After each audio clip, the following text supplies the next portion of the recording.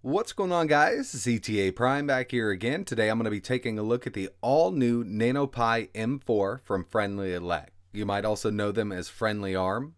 So this is a pretty beefy little single board computer here. It's powered by a 6-core Rockchip RK3399. Now the version I have here is the 2GB model. They also offer a 4GB model. They both run DDR3 RAM. And the price on these differs a little bit. The base price on the 2GB model is $65. If we were to go with the 4GB model, base price is $95. The package that I received also included the heatsink and the 16GB eMMC module, so it's around $84. Plus you'll have to factor in shipping, and it's around $15 if you're in the US. Straight out of the box, the NanoPi M4 is the exact same size as the Raspberry Pi 3 or the 3B Plus. You might notice that the M4 actually has 4 USB 3.0 ports. And if we look over here on the side, the M4 actually uses a USB Type-C for power. It also works as OTG. Like I mentioned, I also have the heatsink and the eMMC module for the M4. It does come with Wi-Fi and Bluetooth antennas in the box. And as you can see, this heatsink is massive. So the M4 was the same size as the Raspberry Pi until we add this heatsink. We're going to pretty much double the height on this thing. But I'm telling you, having a good heatsink on this RK3399 is a must. I ran some benchmarks, and with the heatsink, I doubled those benchmarks because we were able to keep that CPU cool enough so it doesn't throttle. Friendly Elec recommends 5V 4 amps, so I'm using a 1+ charger here with a USB Type-C cable. It's 5V 4 amps and it works fine on the NanoPi. So you probably know by the title of this video that we're going to be running Android on here. This is part 1. The next video I do on the M4, I will be running Linux. There's a few distros that I've been testing out. I'm trying to find the best one right now, and I want to get some bugs worked out before I show you guys how it performs. But before I move on to Android, I do want to go over the specs real quick. There's a lot to cover here. I'm going to skip over some things. I will leave a link in the description to their website because this thing is jam-packed full of goodies. Alright, first up, Gpio. We have 2 sets here. 40-pin, just like the Raspberry Pi, and an extra 24-pin Gpio set that supports up to PCIe X2. Being that it's X2, you could theoretically run Ethernet from here, Wi-Fi, add extra USBs 3.0 or 3.1, or you could even add a SATA connection. I will be looking into this a little more, and if I ever get anything working, I will make a video on it. Moving on to the Wi-Fi and Bluetooth. It's a single module. We have dual antennas. The antennas are included when you buy one of the boards. 2.4, 5 GHz Wi-Fi, and Bluetooth 4.1. I've been powering the M4 from the USB Type-C port here, but you could power it from the Gpio if you'd like and use this strictly for OTG. You cannot get a video signal out of the USB Type-C port. I have tested it and tested it trying to get it to work. The board also has a full-size HDMI 2.0A port. It will support 4K at 60 Hz. An eMMC socket. Now this is important for running Android. As of making this video, you can only run Android from an eMMC module. If you want to run Linux, you can use an SD card.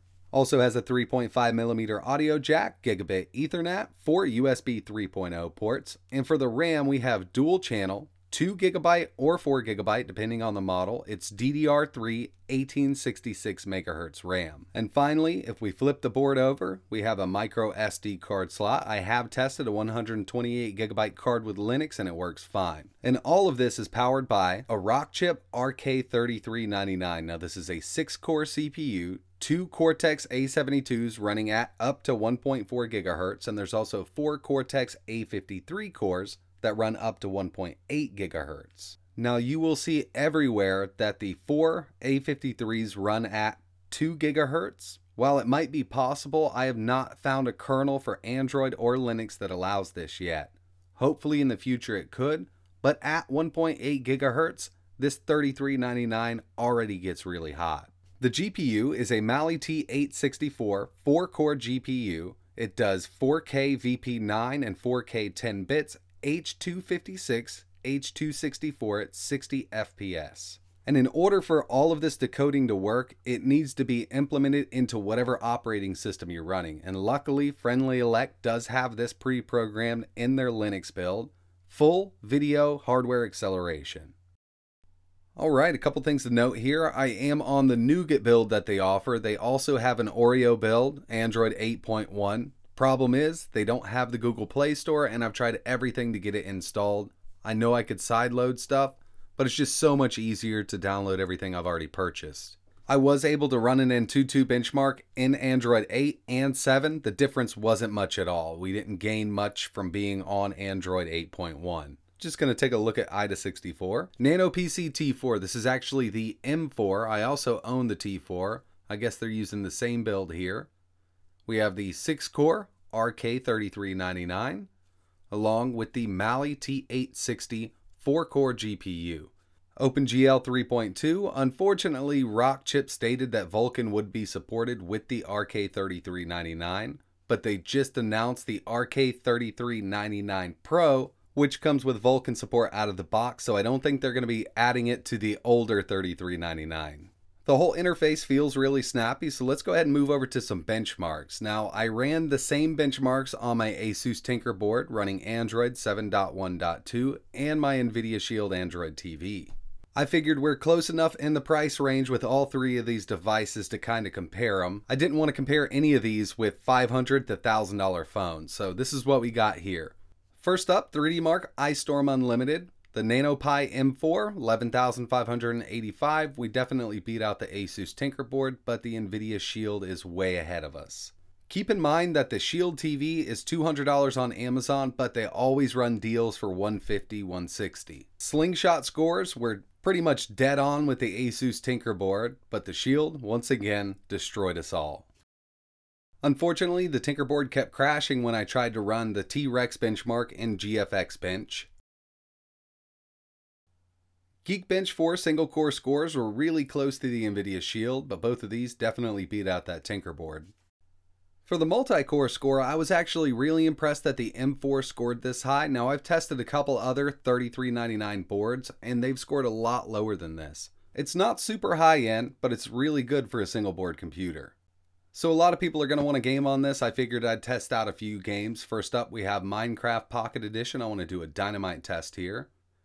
I just threw a bunch of random TNT blocks down, and we're going to see if we can crash this game.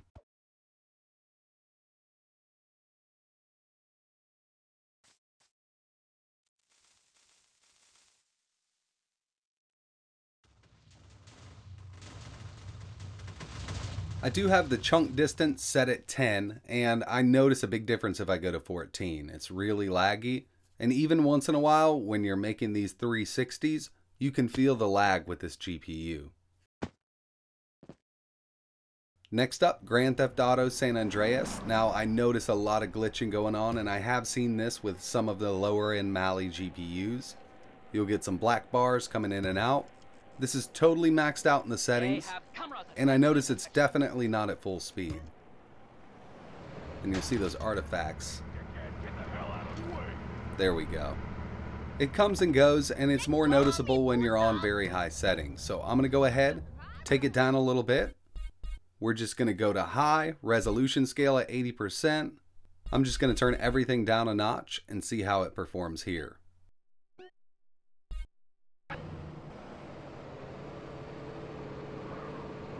I can really tell that the frame rate has significantly improved, and I was pretty sure we'd be able to at least run this on high settings. Unfortunately, we cannot go to that 100% scaling resolution. Here's Asphalt 9 normal settings. Now, I was having issues with my Xbox controller here. I was using the Xbox One S controller. It detected it, but for some reason I couldn't hit my nitro. And the controller worked fine in every other game I tested. I was using it in San Andreas and Minecraft. I didn't have any issues there, so it's probably the game and not the board. But overall, it seems to perform well at normal settings. You know we got to see how this thing handles emulators. I did test God of War Chains of Olympus, and it runs really bad. We're at 30 FPS on the lowest settings, so we're going to test some other games out. Here's Wipeout Pure. Now this is another one of those games. I'm on the lowest settings. FPS is listed in the top right hand corner.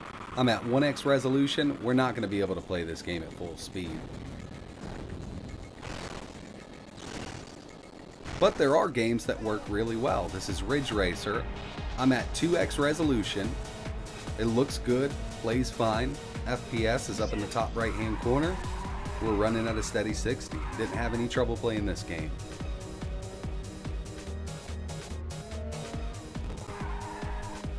And finally, Tekken Dark Resurrection, 3x resolution, 60 FPS, feels great, looks good. So yeah, it does handle some PSP games really well, others it's just going to struggle with. So God of War, Killzone, Midnight Club, there's a few others that are definitely out of the question. And finally, for emulation tests, I wanted to run some N64, so I'm using MuPin64FZ from the Play Store. This actually surprised me. We're at a steady 30 FPS, it's at the very top of the screen, so I figured I'd try to up the resolution a little bit. The footage you just saw was at 480 by 360, we're going to go to 960 by 720. And it runs it perfectly. And it just looks so much better with this higher resolution. Now I know Wave Race is an easier game to emulate using MuPin64, so I wanted to move on to something else, but I have tested tons and tons of devices. If it runs 007, you're also going to be able to play all the Zelda games, all the Mario games, minus Mario Party because there's a lot of glitches there. But there are literally hundreds of N64 games that are going to run full speed on this board at a higher resolution. Even Smash will run at full speed. We're still at that 960 by 720 resolution and it's running this really good. Now we're not going to get a constant FPS, there's always been trouble with 007, but the performance here is really great. Overall, the NanoPi M4 is a nice little single board computer. Now I really wish that Rockchip would get their stuff together. This chip has been out for a little while. I tested it when it initially launched in an Android TV box, and I was hoping performance would increase significantly up until now. But unfortunately, little leadway has been made, at least in the Android department. Now Linux could be a whole different story. I'm going to be making a few videos on a couple different distributions for this board. And if you guys have any requests, let me know in the comments below. So if you head over to the Friendly ARM page, you might have seen another little single board computer that was just released. And I do have one on hand that I want to do some testing on. So this is the Neo 4. It's pretty much the same thing as the M4, except it has 1 GB of RAM, still has that RK3399 with a much smaller footprint. And a quick comparison between the Neo 4 and a Raspberry Pi 3B Plus. As you can see, the Neo 4, even with that heatsink on, is a super tiny single board computer. So keep an eye out on the channel if you want to see some videos on that. I really appreciate you guys watching. If you could, hit that like button, subscribe to the channel. You might as well turn notifications on if you're interested in seeing more single board computer videos like this. And like always, thanks for watching.